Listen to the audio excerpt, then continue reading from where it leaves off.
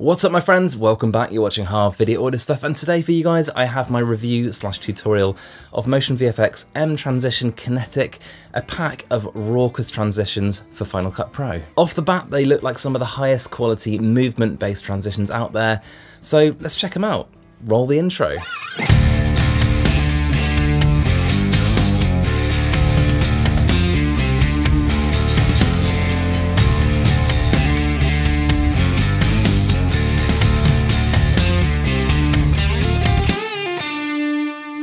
As ever, links to this software plus any other relevant videos I've popped in the description box below. And of course, this is not sponsored content, so if you do enjoy it, please, it would mean a lot to me if you could hit subscribe and give me a like.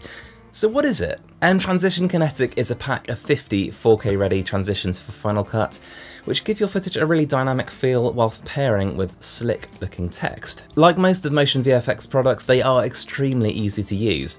Let me show you how they work. In Final Cut now, and I've got these two clips. The first has a gentle rising motion, and the second has just some very subtle handheld movement. Now these are not necessarily clips that require a transition, but I thought it would be a fine example just to show you what these transitions can do. So I've got my presets here, and you can see when you drag the mouse over, you get a really fast representation of what the transition's actually going to give you. For most of the presets, there seems to be a variation for right, left, up, and down.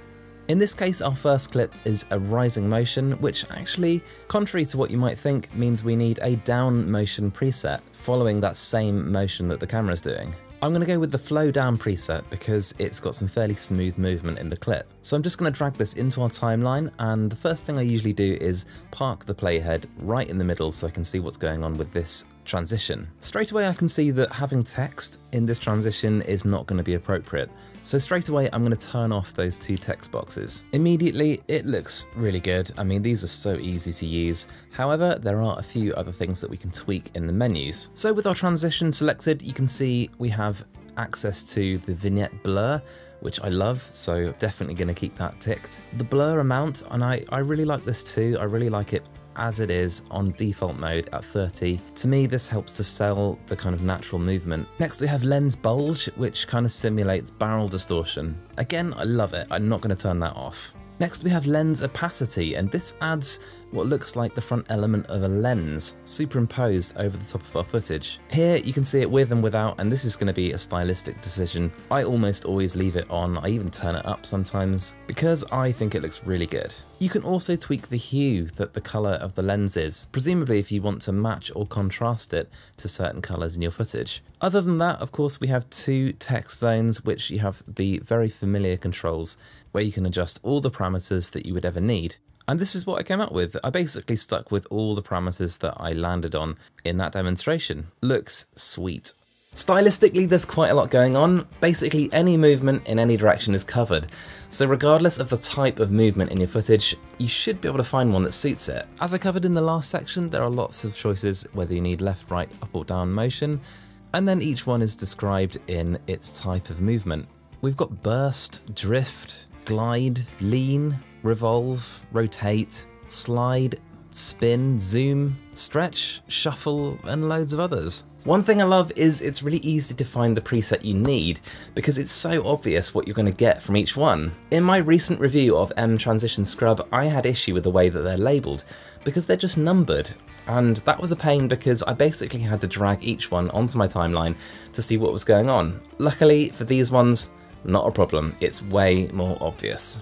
Something I haven't yet touched on is here in the inspector when you have the transition selected, where it says drop zone B. And you can see in this transition, which is the horizontal in, the second half of it is actually inverted so that the background is black and the text is showing the footage. And by making changes here, we can really drastically affect the look of the final transition. For example, if I change this drop down to default, you can see it reverts to the style you'll see in some of the other presets, with the text just as a solid colour. So I've changed it back to inverted now, and if I change the background colour to white, this alone makes a big difference to the look. Just much cleaner, much brighter looking, or we can go for any colour. Let's try a surfy kind of blue, and there we go. Do you know, the first time I used mTransition Kinetic on this channel, it prompted lots of comments from you guys asking me what it was.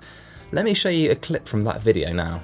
And this is my thumbnail from the mCallout Specs review video I did. So all I've done is just take a similar nice looking photo, and then I'm just going to drag it into Final Cut Pro, where I've just spent some time dragging in 3 different callouts. I've played with the colours and tried to make them really stand out and look. So there you go. I think the reason that it worked so well in that case was that my voice and the text were in sync. So I would definitely say these are attention grabbing for sure. So in terms of application for these transitions, I would say they're best suited for modern product marketing, travel videos, and in particular, music videos. To demonstrate it, here's a clip from a music video that I filmed. Here comes the before and after.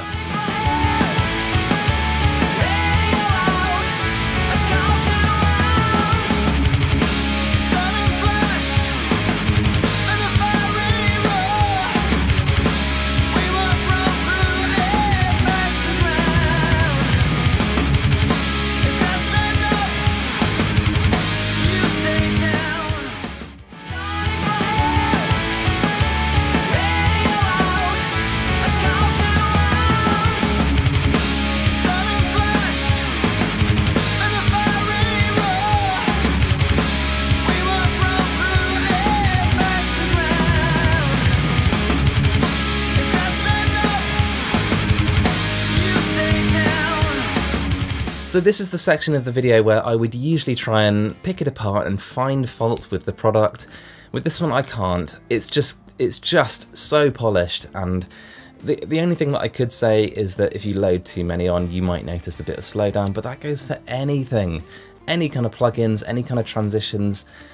So I'm sorry, I can't find fault. And so finally, to my opinion, and mTransition Kinetic offers some of the smoothest and most believable movement I've ever seen in a transition pack. One thing I really love is that you can see what looks like the front element of a lens throughout the transition, and it really helps to sell the realism of the movement. And that's the key thing about these transitions. To your non-video editor audience, these look like very fancy, highly edited practical effects that, for all they know, took a great deal of skill to film and edit. So in short, I think they're great. They're really easy to use, they look really slick and professional, and as with almost every single motion VFX product I've used, they have such a polished, high-end feel. They're great. Anyway, that's it for now. I hope you found this interesting and helpful. Of course, I've got a large back catalogue of videos about videography on this channel, of which YouTube has handpicked this top video for you, and the one below is my most recent upload. Until next time, let's help each other out and shoot better video. See you guys.